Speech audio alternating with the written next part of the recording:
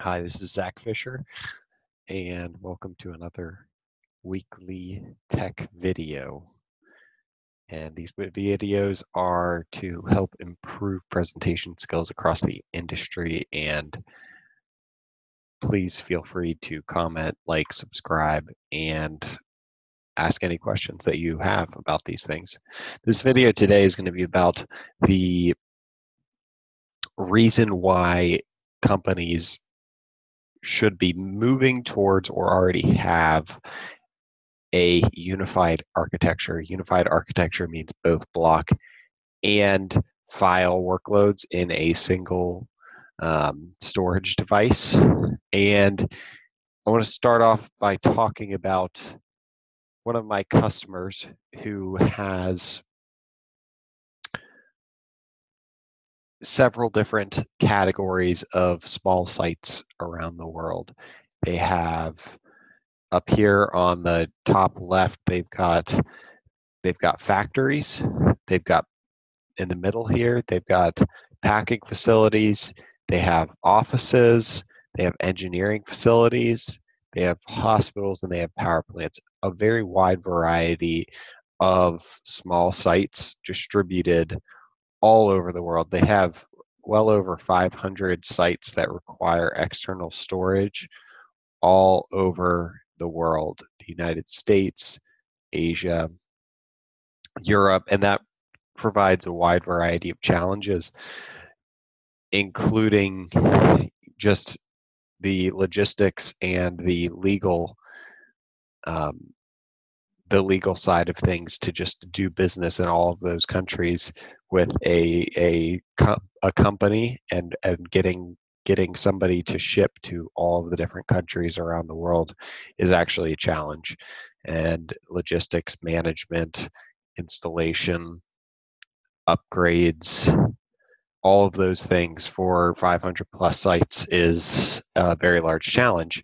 And there's a reason why that they have on-premise infrastructure at those sites.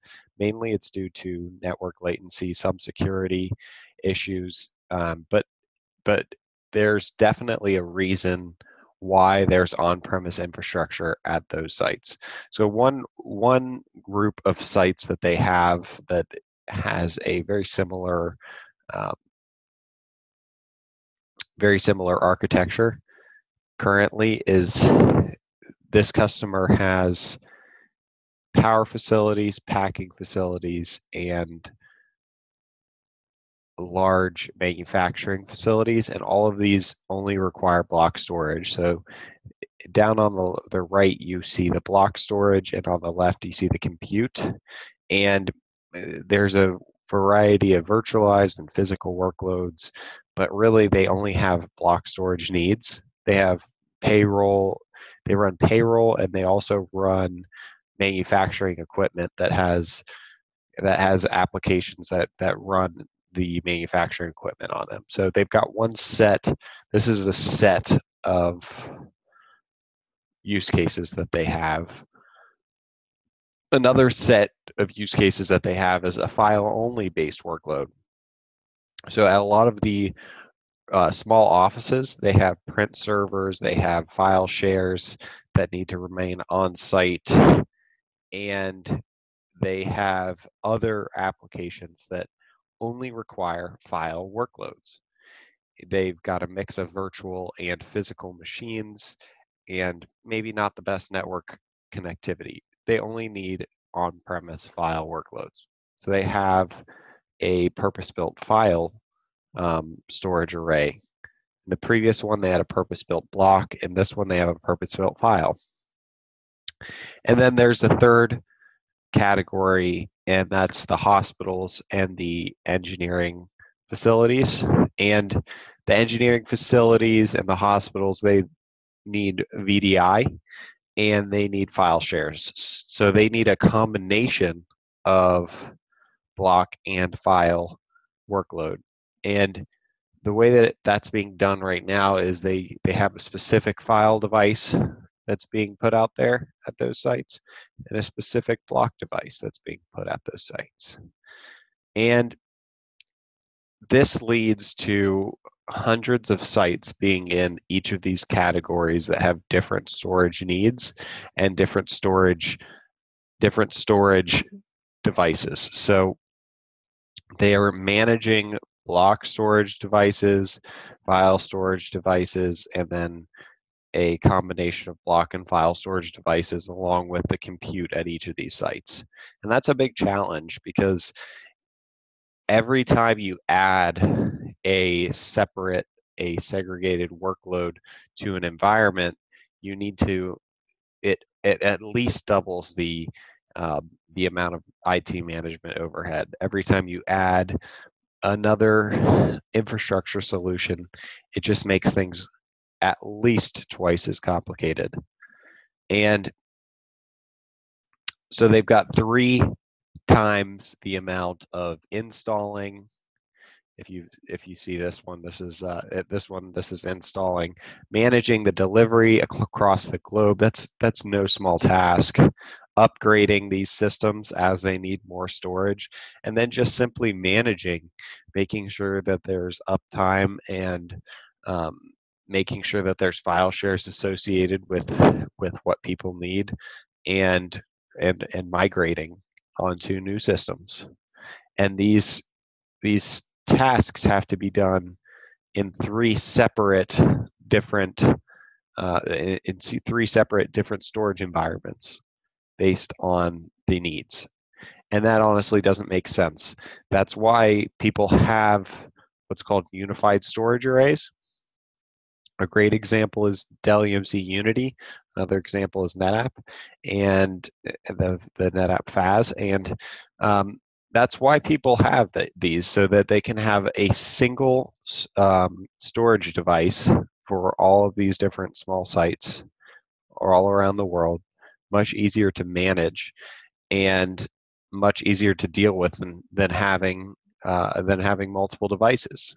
Now, just to keep this honest here, if you have a very, very large footprint, it may not make sense. Like if you have over 100 terabytes of file or block data, it probably makes sense to have a specialized block or file device like an Isilon or a PowerMax or Hitachi or something along those lines.